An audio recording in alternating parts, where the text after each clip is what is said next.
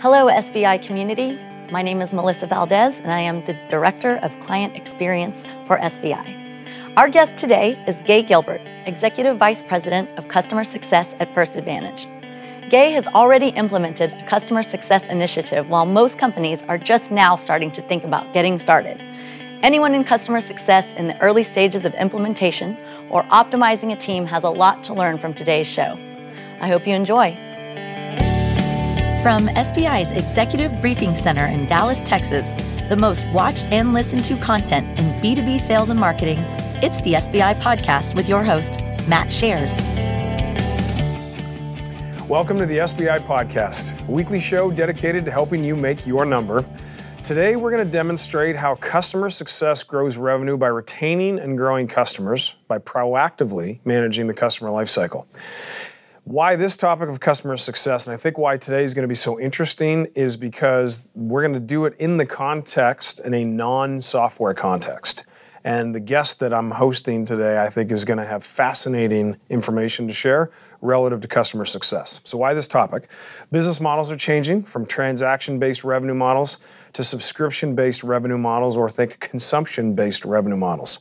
Companies dependent on recurring revenue have to pay special attention to customer renewal rates, revenue retention, and customer lifetime value. So as a result, reactive customer service approaches built to lower the cost to serve are being replaced with proactive customer success approaches built to increase the revenue per customer. So when your customer becomes more successful as a result of using your product, they buy more of it. So wouldn't that be nice if we all had that problem? So my name is Matt Shares. I am the CEO of SBI. I am also your host. Joining me in the studio is my beloved co-host, as always, Melissa Valdez. And Melissa's here to point us and you to resources to advance you along the way to making your number. Thank you, Matt, and welcome to our listeners. Always excited to hear about customer success. Yes, we are in that business. So joining me today is Gaye Gilbert, and Gaye's the Executive Vice President of Customer Success at First Advantage. So Gaye, welcome to the show, and please introduce yourself to the audience. Thank you, Matt. I'm very excited to be here, and I appreciate being invited to the show. As you mentioned, I'm the Executive Vice President of Customer Success at First Advantage. I'll start with just telling you a little bit about myself and how I got to this place, and I'll tell you a little bit about First Advantage. I started my career in human resources. And I've really followed that path in the human capital management space my entire career. So really working with people and people issues. And what's interesting is how it's evolved over time, started from an HR practitioner to sales, to consulting, to strategic services around delivering services to customers, and then into account management and customer success. Yeah. So as I learn about all of that evolution, it's really been exciting to see how that plays out overall into the realm of customer success as it relates to people. Gaye, I think what's fascinating and what I think or hope will be fascinating about our time together is so many people think about customer success. They think software as a service, I've got to have customer success that's going to mitigate churn. And all of that is true, but I think today you and I are going to talk about, your business, which I'm going to ask you to describe in a little bit, the concept of just managing churn, the concept of making people successful. Melissa and I have clients. Client success is important in consulting. Client success is important in what you all do. And for many of our listeners who are owned by private equity firms and you have a financial sponsor, yes, there is no faster way to increase enterprise value and for you as an executive to have a bigger exit and be able to buy your dream home in Jackson Hole, Wyoming, than having churn mitigation. So what Gaye and I are talking about isn't customer success. It's your dream home in Jackson Hole that you can buy through churn mitigation. So you better pay attention. So Melissa, well, based on that, before Gaye and I jump into it, can you maybe lay out some breadcrumbs of how our audience can follow along with Gaye and I? I need to snap out of my dream of the beach house. It's not Jackson Hole for me. It's somewhere. Any beach will do. But if you are in the audience and you would like to follow along, hopefully you have your How to Make Your Number in 2018 workbook handy. If not, push pause, go to sbi.tips/2018 workbook, and there we will leverage the customer success section on page 411. Wonderful. All right, so Gaye, maybe to orient the audience, before we get into talking about your team, talk a little bit about what First Advantage does. Sure. First Advantage is a technology-enabled services organization, and our focus is pre-employment and post-employment screening. So essentially background screening, drug testing, helping the largest customers in the world find and hire the best talent and manage their risk along the way. That's really the core foundation of what we do. We are a global company. We have offices and people throughout the world, and we serve about 20,000 customers overall. So that's just a quick bird's eye view of our organization. What a great, clear opening. So to begin with and level set, can you share with the audience an overview of your customer success team? Absolutely. So my customer success team has about 92. I think we're at 92 today. Customer success managers, leaders, and analysts. And we focus on our top customers. So that's about top 700 of the customers that we have are what my team focuses on. How we've structured our organization is based on verticals and segments. So I have leaders that sit at the top of each vertical. And then as you think about that, I think about it a pyramid inside of a vertical where you have segments. So you've got strategic customers. So I have a strategic team, large customers, and then a mid-market customer base. So in the context of the industries and verticals, we then segment our customers there. And so I have roles that are obviously the experience and level that associate with those segments. Yep. So Gaye, very often one of the things we're seeing, and as I think about my work with CEOs and the problems I'm asked to unpack or challenges I'm asked to maybe weigh in on, this concept of driving enterprise value and increasing shareholder returns is the CEO challenge that comes to. And as I start to pull on the thread, customer success, client success is a massive piece of this entire client experience that CEOs are trying to solve. And I know you were solved specifically for solving that challenge. So I give that lead in because I know you did some pretty, what I would call bleeding edge work relative to hyper segmentation of the customer base just for customer success. So can you talk a little bit about how you did that, why you did that, and then what the output of that was as you structured your team? Yes, absolutely. I'm going to start with just the environment of our customer and how that's changed, because I do think that feeds into why we did what we did. So our customers, when you think about the concept of recruiting and background screening, it's evolved significantly. You know, from the time many years ago when it used to be private investigators out there trying to learn about people to all of the technology now that's in place in recruiting, right? It's really now has moved from a different buyer persona, from security and compliance to recruiting and talent acquisition and the war for talent that's out there, along with technology enabling those solutions. So our customers are looking to us to become more consultative, to become more driving benchmarks. So that's one of the reasons why we've moved into verticals, for example, because each of the verticals that we've identified serve a market where their needs are different. Some of them have regulated needs, for example, they're driven by regulations and government requirements. Others are driven by market requirements, or they have high turnover, for example. So their needs are different, of high volume recruiting, high turnover recruiting. So when we look at our segments, we really look at how do we make sure that we build the expertise, knowledge, where we can consult with our customers, we can build benchmarks for our customers and guide them to what does a good program look like and how can they be optimized most effectively. So Gaye, that's a great answer.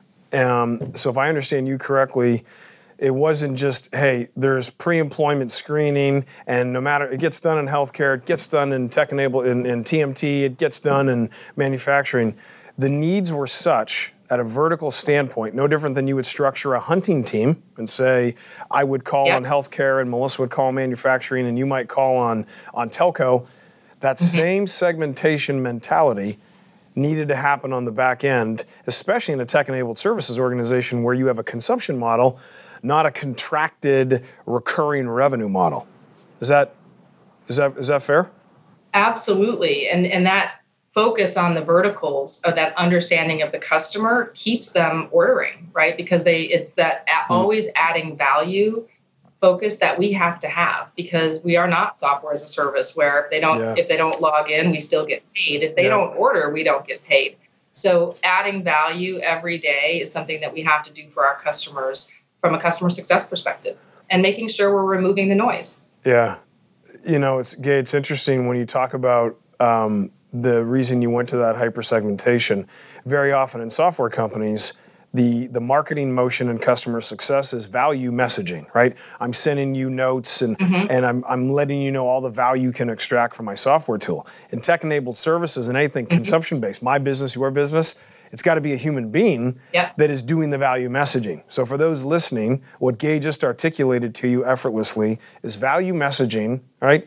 In a recurring revenue business, to ensure that you have customers who continue to engage with you. So, Gaye, knowing that, how do you keep the segmentation current and relevant and fresh so that you're properly allocated against those key verticals? There's a next level of segmentation I want to talk about that really helps us keep it relevant and also helps me align our teams and our people, which is looking at it within the segments, the types of accounts and customers that we have. We have customers that have what they use all of our services. So our footprint is high and wide and deep. And so our focus on those customers is to serve and protect, right? To retain them and have a very strong focus on making sure that we retain that revenue, we retain that relationship.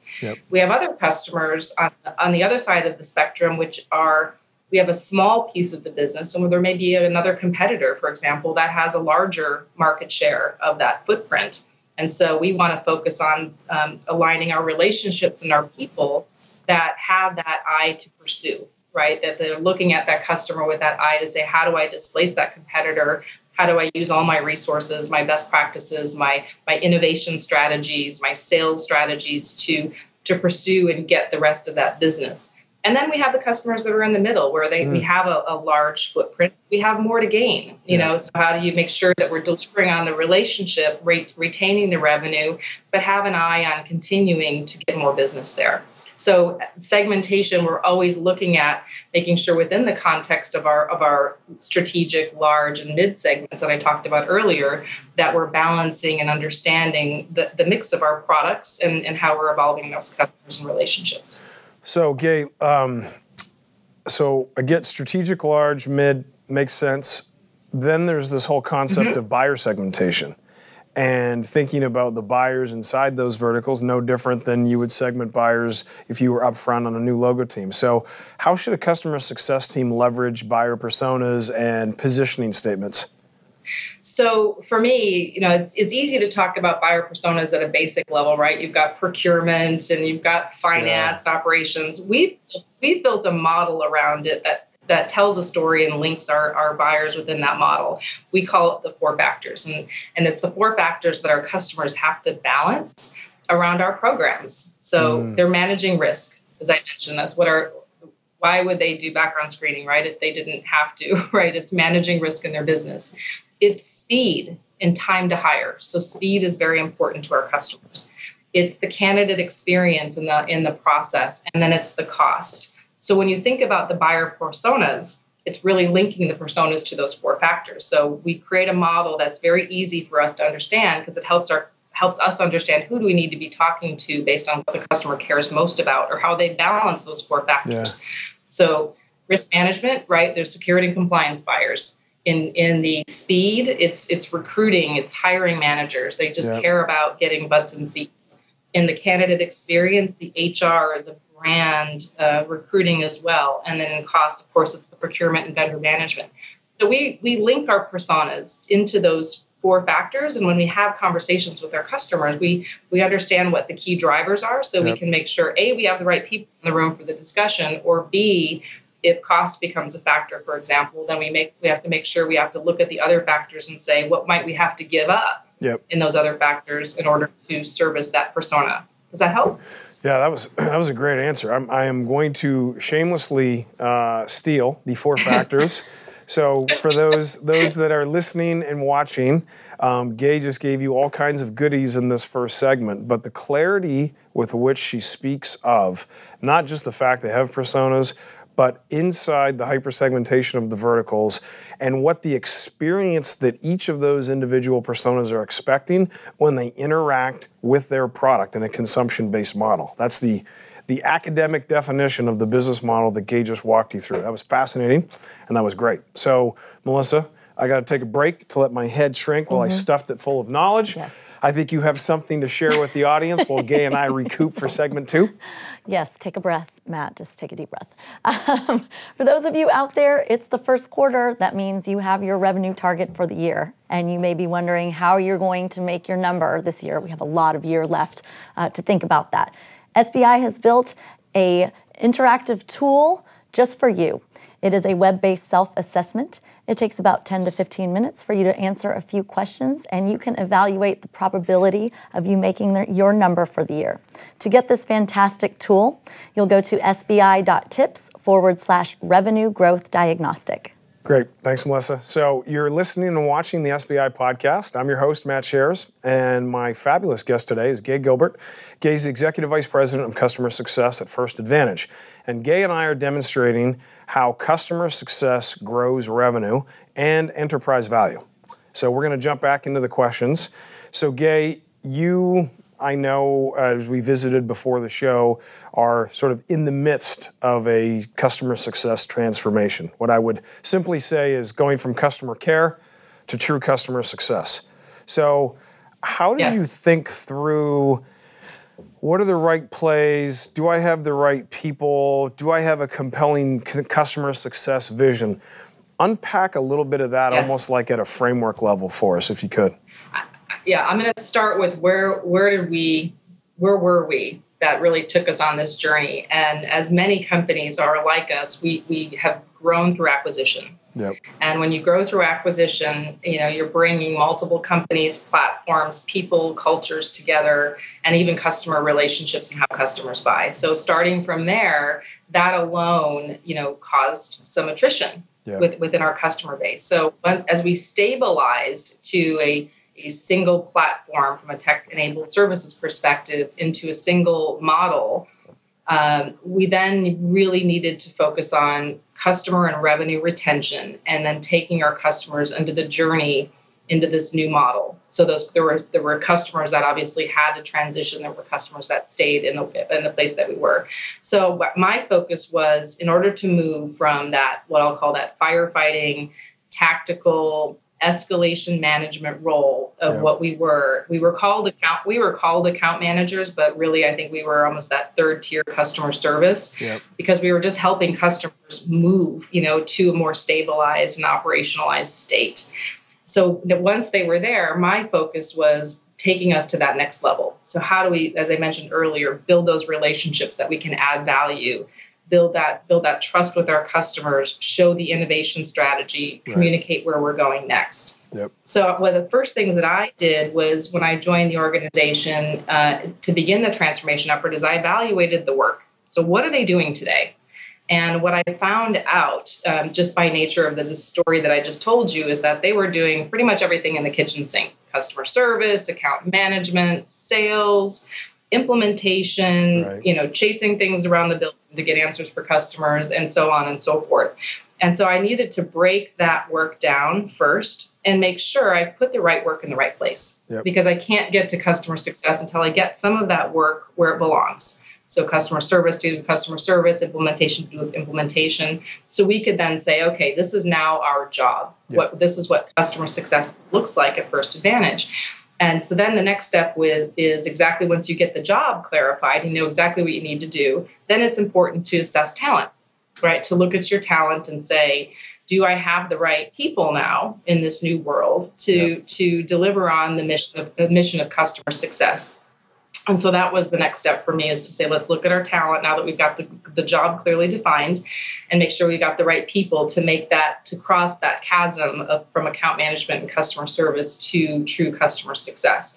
And that's a journey, it's building a bench, and it's, changing some relationships that you have with customers, it's very delicate because you want to move to a better customer success model, but there's deep relationships with customers that have been built that you have to be sensitive about as you're thinking through those transitions. So we're continuing to move that forward and make those changes. In addition to that, we've had to build better systems and processes to manage the customer data, how we report on it, how we manage risk, how we communicate internally. All of that really feeds into a successful evolution to customer success. We're still on the journey. Yeah. We have still much work to do, but it's exciting to see some of the changes we've been able to accomplish in less than a year.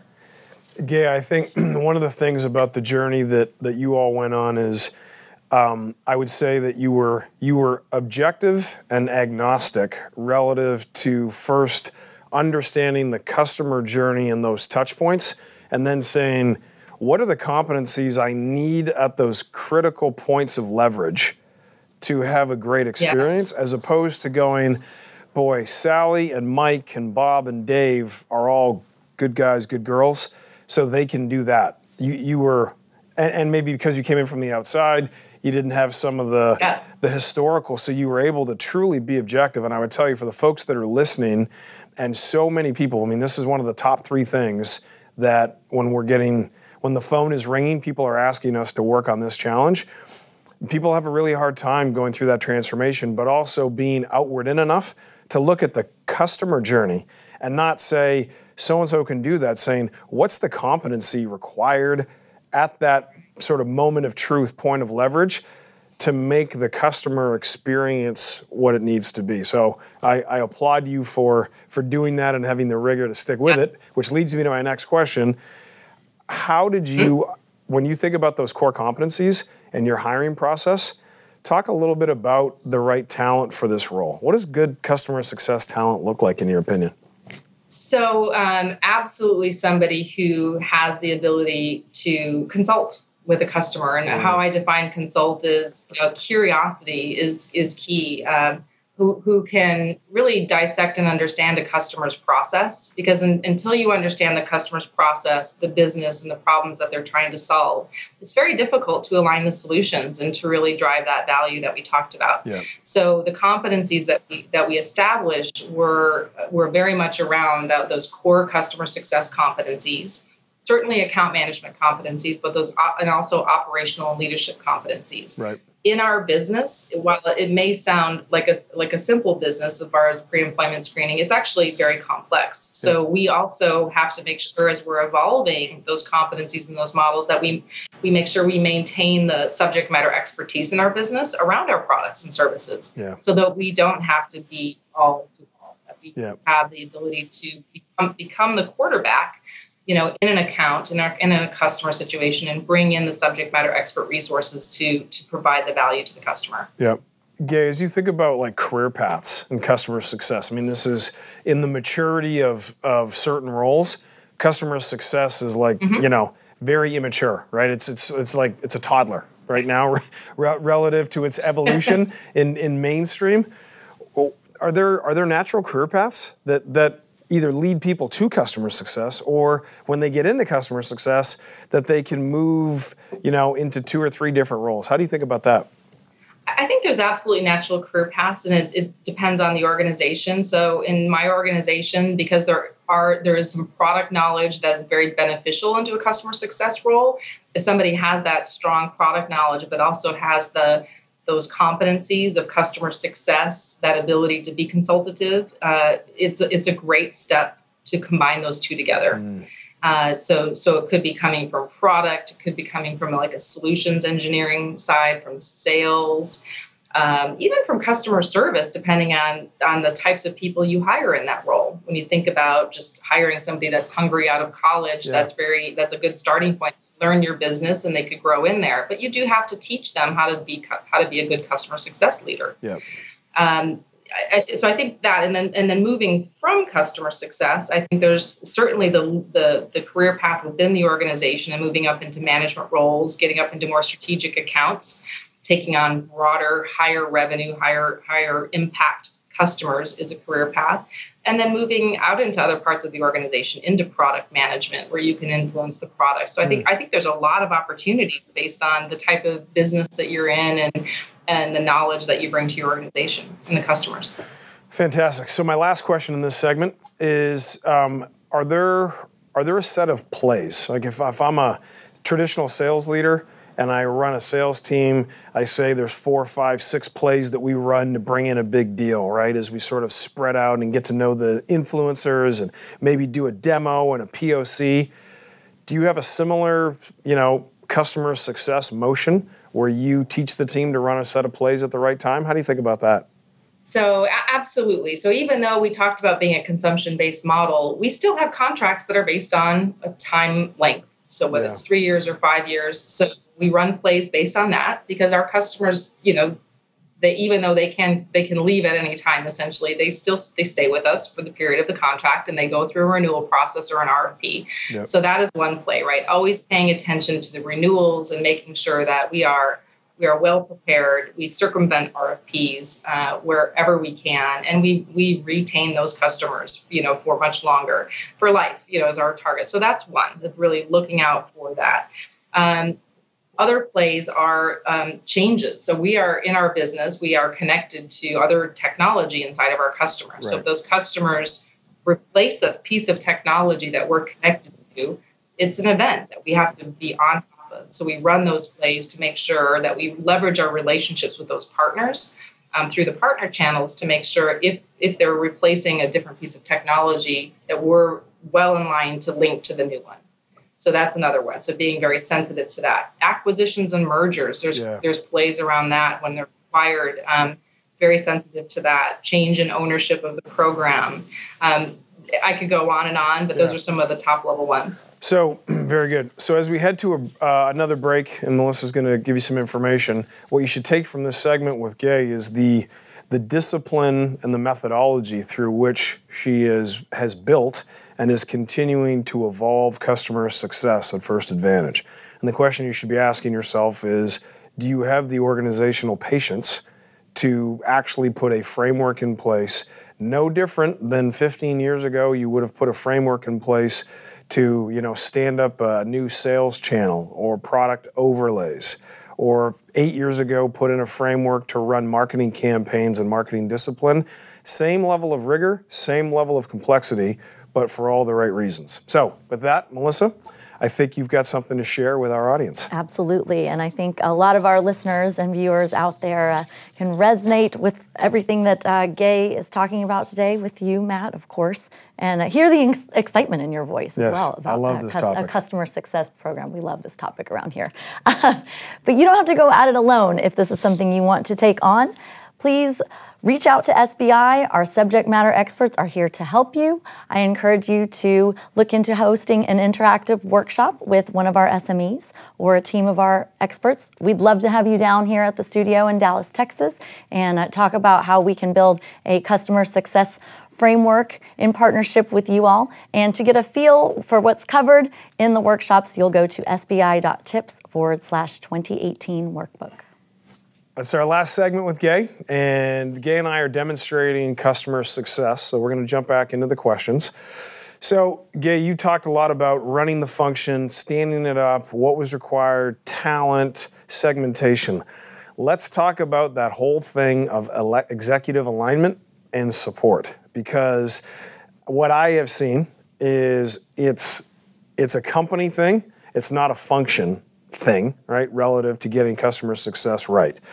How do you get the organization to rally around you and the function? It's such a great question. And I'll start with what you said, which is it takes a village to make a customer successful. Yeah. There's no question. I mean, we have to make sure that, our products are great, we're selling effectively, we're implementing effectively, all of those pieces. But what really gets an executive team's attention is we're all about revenue.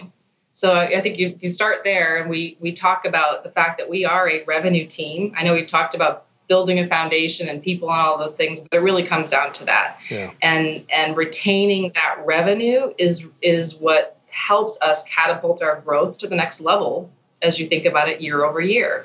So number one, that's that's what we talk about is revenue. So if you start with that as a foundation and you talk about what prevents us from retaining revenue, it gets people's attention, especially at the executive team. So number one is talking about revenue. Number two is the risk. What's the risk to the revenue? So the executives, I'm just grateful in my organization that we have a cadence where we talk about our customers on a weekly basis, and those customers that are at risk, for example, those customers that are out for RFP, with the top executives around what do we need? What do we need from the organization to make sure that we're mitigating this risk, and we've got a plan of action in place, and everyone shows up every week for these calls. We talk about customers that are out for RFP to make sure that we have a win strategy.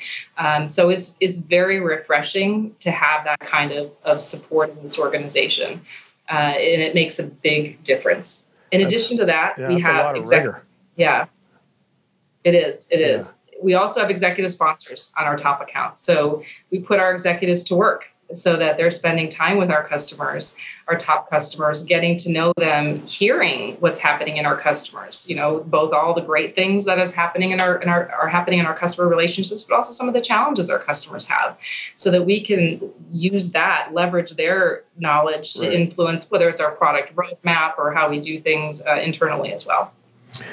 So, Gaye, on that topic, how have you, it sounds like you've got a good cadence with sales. You know what's going out to RFP, where you might have risk, you got win strategies. I mean, that's a lot of discipline. How do you interlock with marketing? What's marketing's role at First Advantage relative to customer success?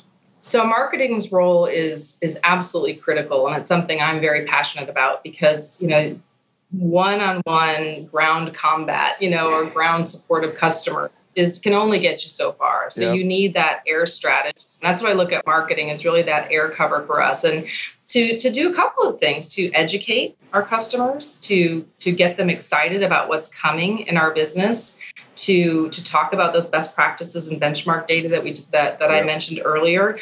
So our customers are hungry for that. They're hungry to understand what other customers are doing, and leveraging customer marketing is a critical component of that. So I think we have an opportunity to always do that better and more, and in different ways, because customers, like all of us, get a lot of emails. So how do you leverage that through different ways, different mechanisms for learning, different gamification of learning systems and things like that to engage your customers in different ways. Yep.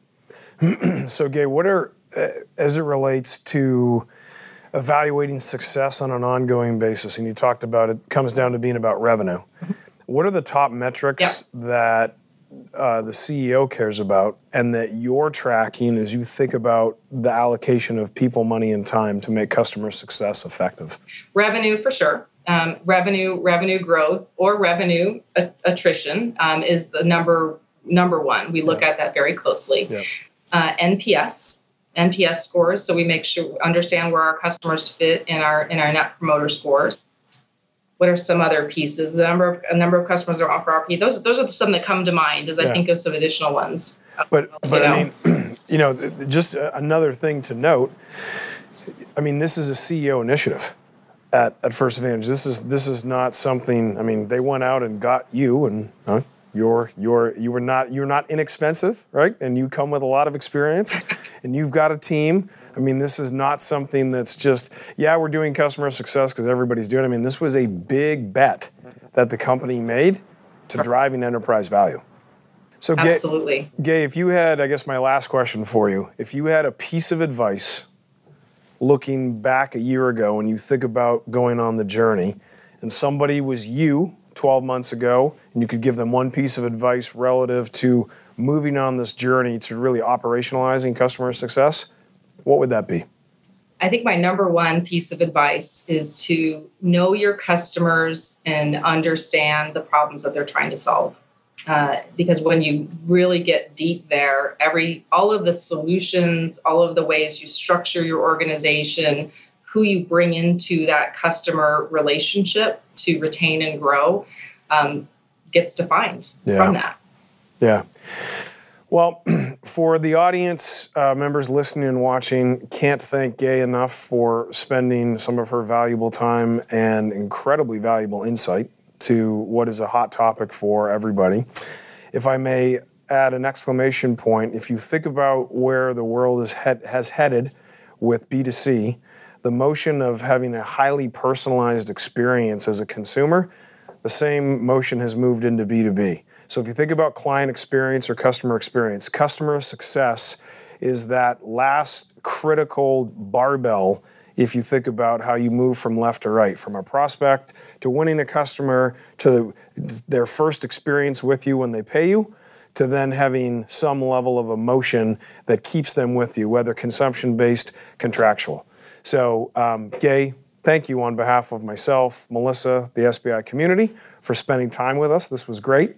Melissa, I think you have one more thing to share. Yes, and Gaye, I'll have to send you a picture of the notes that I'm taking because it's pretty messy on here on these pages down here. But thank you for that demonstration. And for those of you in the audience who are listening, whether you've been a longtime listener or you've just decided to join us, we are always looking for fantastic guests like Gaye to appear on the show. We don't know everybody, so we need your help. If you have a compelling story that you would like to share within the B2B sales and marketing community, I encourage you to reach out to me and we'll see if we can get you on the show. We feature less than 100 people per year, so it's definitely exclusive, and we'll get you down here to Dallas at our studio and have a great time filming a show in person. But you can find me through our website at salesbenchmarkindex.com, or the easier route, just look for me on LinkedIn. Very Thanks, good. Matt. Thank you, Melissa. So, Gaye, thank you so much for taking time to spend with us. I appreciate it. Absolutely. It's been great to work with you and your team. Well, that's sweet of you to say. So thanks very much. And as always, to the audience members and listeners, viewers, you have a choice where you spend your 30 minutes. So I appreciate you putting me in your ears or putting your eyes on us. That's all we have for today. And as always, until next time, I wish you good luck as you try and make your number.